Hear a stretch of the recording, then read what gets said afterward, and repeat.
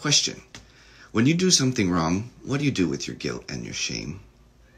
Do you try to suppress it so you can forget about it and move on with life with that guilt? Or do you confront it head on so you can move on with life from that guilt? Every so often people ask me, why do you believe in God?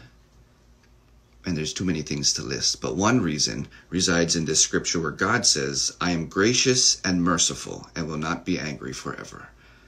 So I look up mercy in the Webster's 1828 dictionary, and it states as one definition, to treat an offender better than he deserves.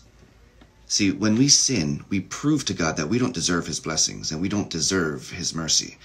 But because God is love, when I believe in him, his mercy, I qualify for that.